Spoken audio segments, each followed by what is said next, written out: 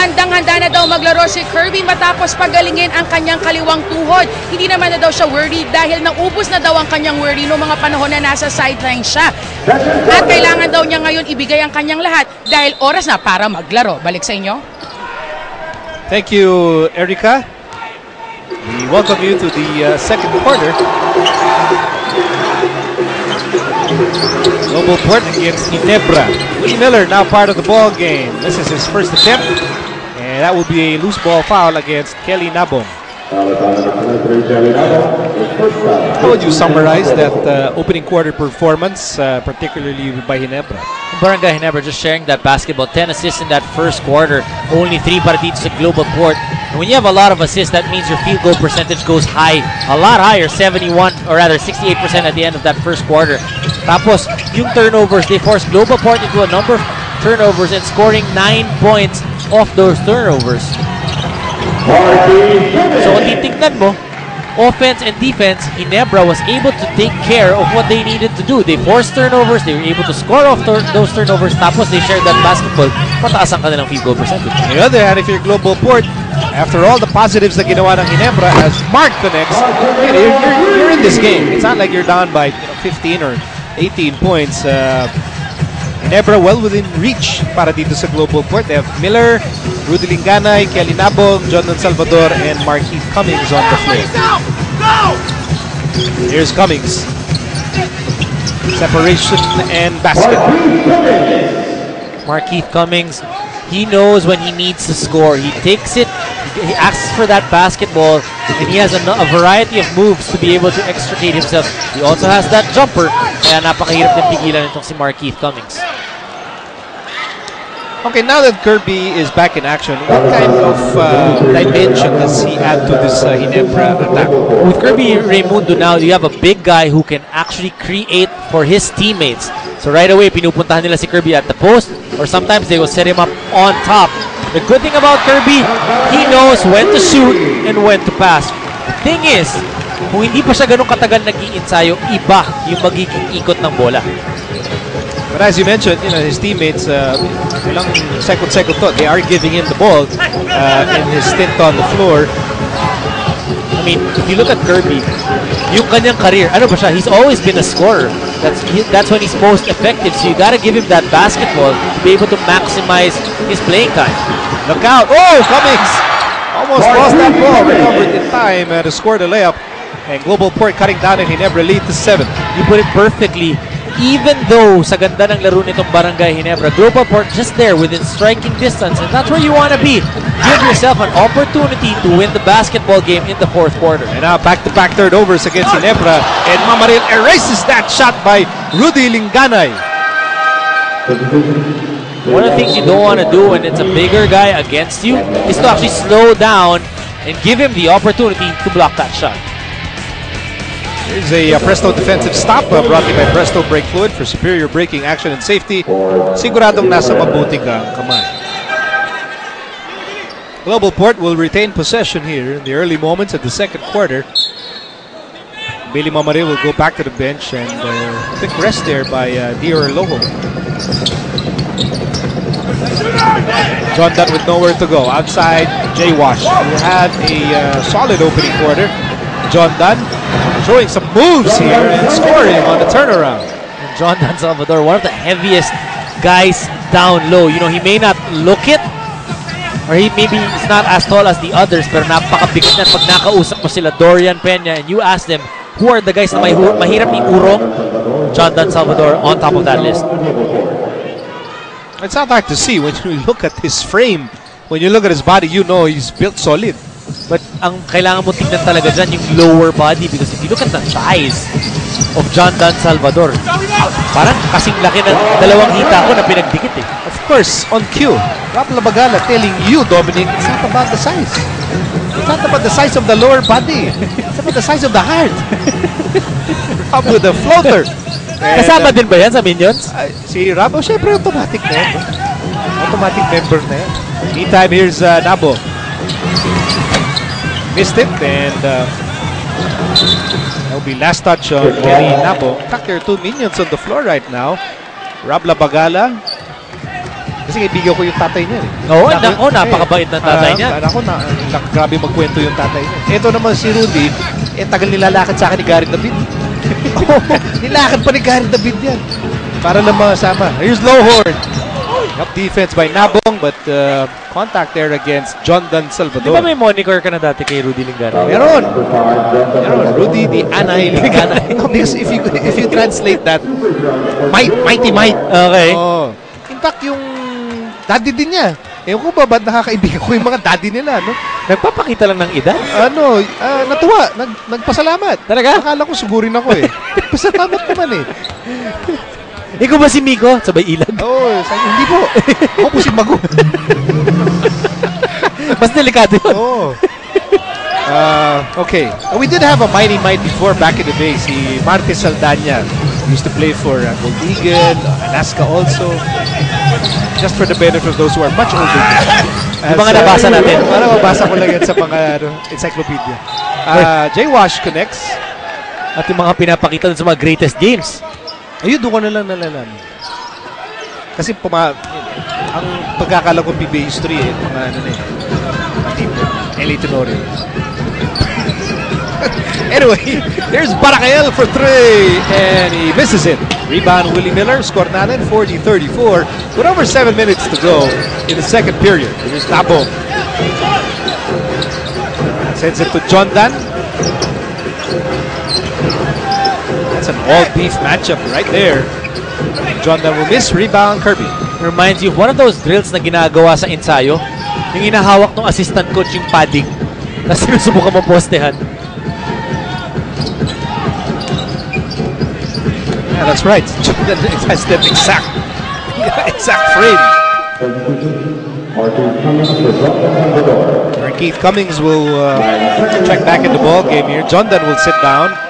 And then Billy Mamaril will also return. And Kirby will take a break. Even if John Dan Salvador did not make that shot, napapagod din naman itong si Dior Lohorn sa kakabangga at kakadepensa dito kay John Dan Salvador. So he may not have been productive dun sa points, pero napagod din itong si Dior Lohorn dun.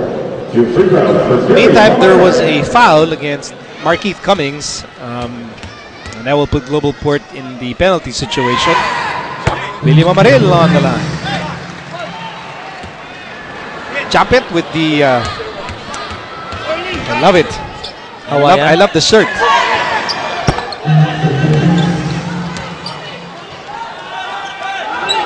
Pwedeng panghol. Pwede. Surfboard na lang nga muna. Okay, for more on Japet Aguilar, let's send you back to Miss Erica Padilla.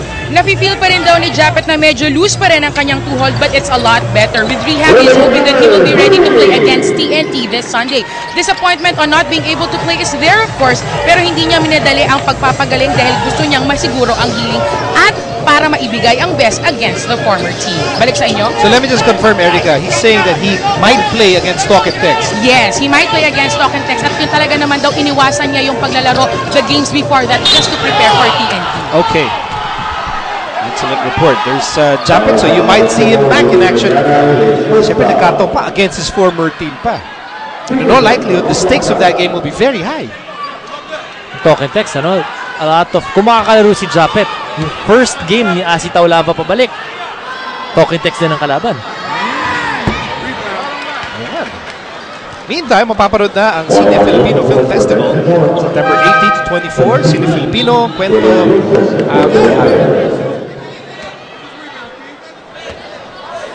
Wilson is back and kapatugo pala ng bigot itong sulap. Pasintak din yun. Oo, nakakatakot yan. Let's talk about Willie Wilson. So Willie Wilson, one of the players that ever since he came to the Philippines to play for La Salle in college, hanggang nag-PBL siya, hanggang dito sa PBA, hindi nagbago yung kanyang laro. Which is the undersized 4. Oh, the undersized 4, but the good thing about it, always been effective. 43-37, Ginebra still with the advantage here as we near the halfway mark of the second quarter. Great matchup in the point guard spot here with Rob Labagala and Rudy Lingana. By the way, our former UE Red Warriors. As Barakael misses.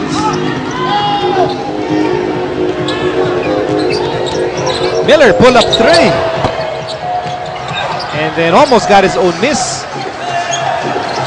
Well, he knocked down a three-point shot before that attempt. So Miller trying to see how hot he is so far in the second quarter. Ooh, it's an 8-second backward violation against against Ginebra actually. Mental lapse there by Ginebra. And right now we'll have a timeout. Ginebra on top. We have an eager Friday crowd inside the Big Dome. Mr. Chris Panchero, the top pick for the PBA D-League. I know a lot of people. They're mostly female. They're waiting for him to finally make it to the PBA. What's that guy doing there? That's Jen Reyes, yung kapatid ni Jai Reyes. Pwede pasok ang security yan. Di ba dapat si Jai ang katabi? Report nga yan. Okay, here's Washington. Washington for three. Mark Agiwa gets the rebound. Across the halfway mark in the second quarter. And Barangay never needs to be careful not to keep Global Port in the thick of things, because Global Port, ever since they've been playing as a team, alam mo, tingnan mo na lang yung nangyari against Sunning Coffee, yung away na yun. I feel that incident actually brought this team a lot closer. And Rudy Linganay connects. Things like that happen. Dalawa lang naman, either bonding experience, lalo kayo, pati kayo mismo gaaway-away na rin. As Ellis fires and scores. Those are the scenarios that, one thing, how you react will define or can be something that you will use to define your team's character.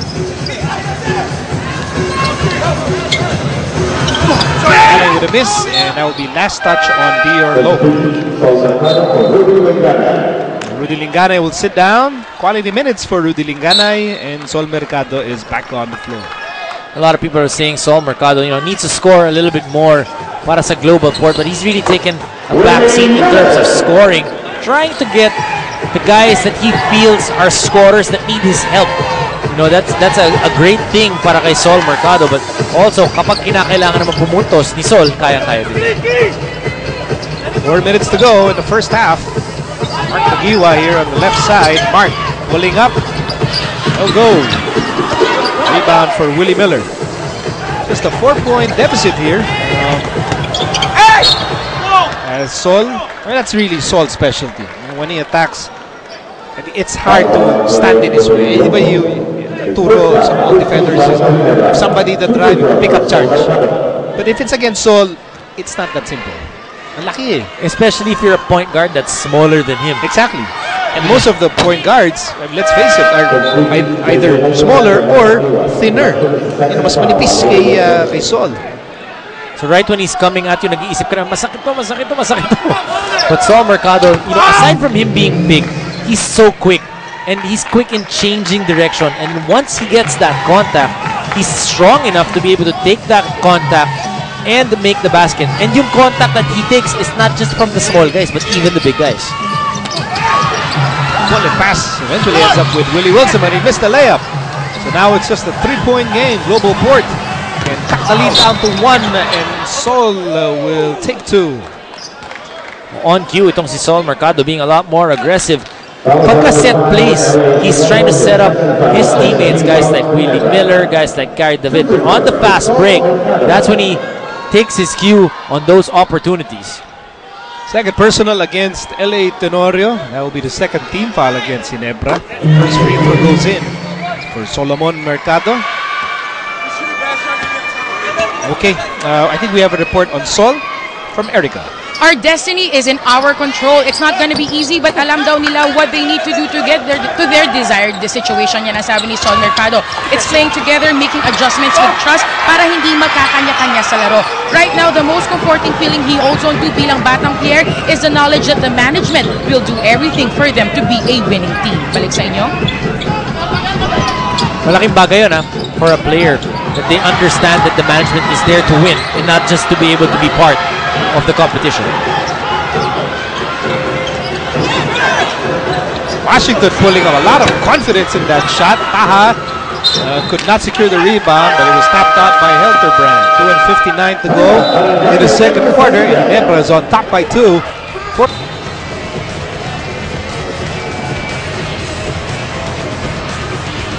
Okay, just to set the premise of this game, Ginebra is at 3-4, Global Port at 3-5. What are the goals of these two teams tonight? Barangay Ginebra needs to sweep their last 2 games, including this one, to be able to be assured of that 4th spot. Then naman Global Port needs to win this basketball game to go up to 4-5 and be assured of the quarterfinals. Dahil kapag natalo sila, komplikado ang buhay nila. And one of these teams, after this ball game, mas komplikado. Yes, mas komplikado. It's complicated. It's complicated. parang Facebook status lang. I think it's really the simplest way to explain all the multitude of scenarios affecting a lot of the teams. You know what I like about this conference, Miko? Usually, ito, second to the last elimination day game na to, di ba? Usually ngayon, meron ka ng isang team na siguradong out. Ay, parang spoiler na lang. Oo, di ba? Lohorn connects. Spoiler or minsan mga no-bearing games, but well, not for this tournament. Not for this tournament. So, credit to the commissioner's office with this type of Joy Lohorn, look at that shot first. Again, still getting it. It's too easy still for Dior Lohorn. Rested a little bit in terms of scoring. Pero nga, shortened conference tayo, but napakaganda ng format. Beneficial to all 10 teams. Under 3 minutes remaining in the first half, and Global Port staring at a 5-point deficit. Sol gets away. What a second quarter for Sol Mercado. We talked about him being aggressive. 8 points now in total para kay Mercado. Interception there by Markeith Cummings.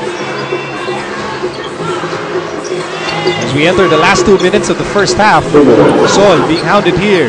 Finds J. Washington, nowhere to go. Great defense by Wilson. Taha at the post. Yusuf Taha pulls up. He missed it. Rebound Helterbrand. Yusuf Taha will have to learn how to make that shot consistently.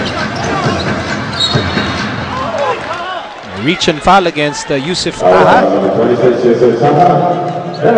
Kanina pa na sa penalty ang Global Port, so 2 free throws here for JJ Helterbrand.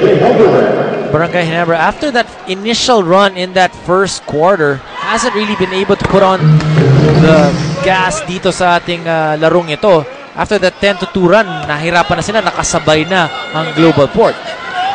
Ginebra was leading by as many as 9 points earlier in the ball game, as JJ goes 2 for 2.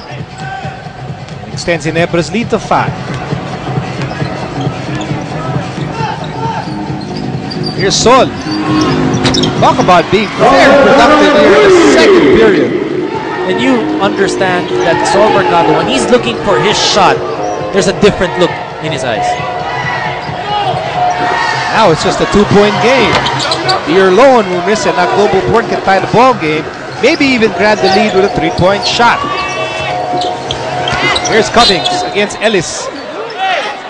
Some extracurricular activities there between Ellis and Cummings. Ayaw na magpahag kay Ellis. Not a hugger, sabi niya. So holding foul laban kay Ellis. 3rd team foul against Ginebra. 1 minute remaining before the end of the first half.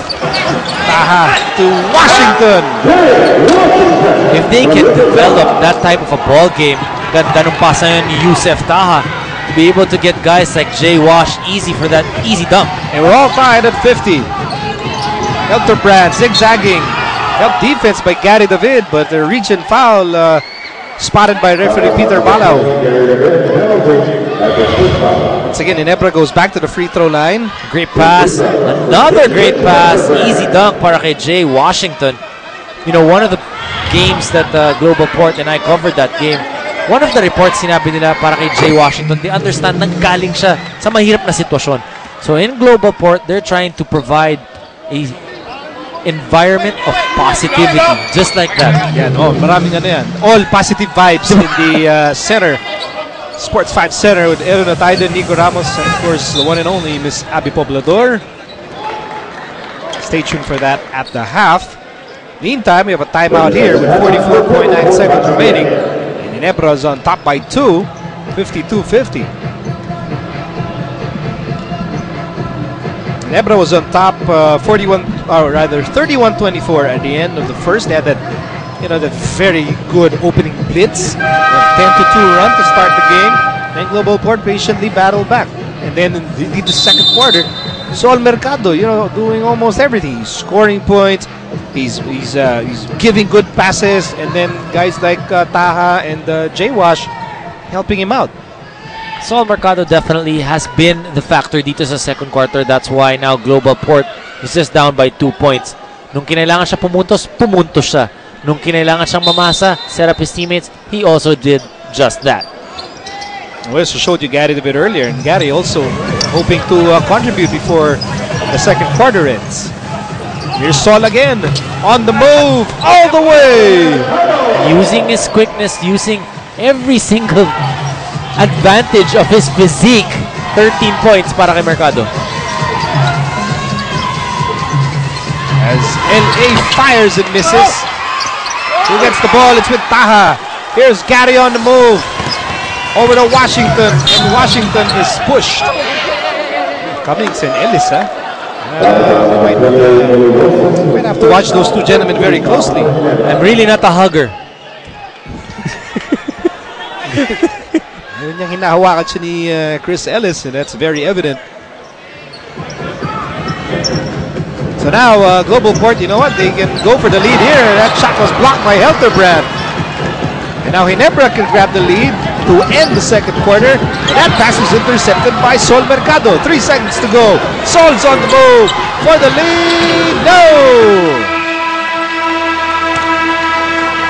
Ginebra was on top by as many as 9 points. But the huge effort from Global Port. Jay Washington with 12. Sol Mercado with 13.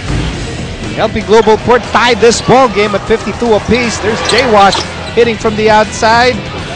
That great shooting touch in that first quarter, and then hinahanap siya ng mga teammates niya in the second period. And so we're tied at 52 all at the half. Stand by, Sports 5 Center next.